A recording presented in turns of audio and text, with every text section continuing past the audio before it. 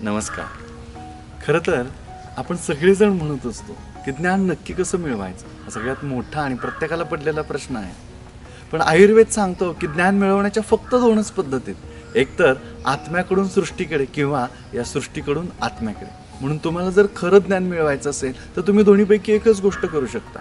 आदरणीय चरकाचार्यांसारखं चराचरात जाऊन प्रत्येक ठिकाणी फिरून त्या प्रत्येक गोष्टीशी भेटून बोलून तुम्ही ज्ञान मिळवू शकता, ही एक पद्धत झाली. किंवा दुसरी पद्धत म्हणजे हे सगळं सोडून द्या, या सृष्टीतले सगळे मोह माया सगळ्या गोष्टी सोडून द्या आणि मस्त हिमालयामध्ये जाऊन दोन्ही हातांची ज्ञानमुद्रा करून संत बसून सृष्टीकडून आत्म्याकडे ज्ञान येण्याचा जो प्रवास आहे तो सुरू करा.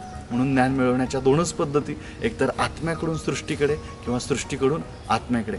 आपण त्यातली कोणती पद्धत विकसित करतोय, आपण त्यातला कोणता धागा पकडतोय आणि या सृष्टीतून या अखंड ज्ञानसागरातून आपण सर्वजण ज्ञानी आहोतच. आपला आत्मा हा ज्ञानी आहेच आहे.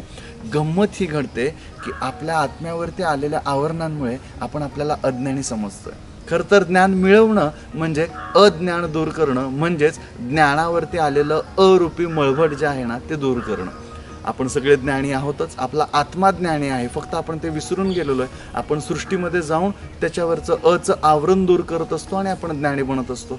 किंवा आपण आपल्यामध्येच एका ठिकाणी बसून या आत्म्यावरती आलेली आवरणं दूर करत असतो आणि आपण ज्ञानी बनत असतो.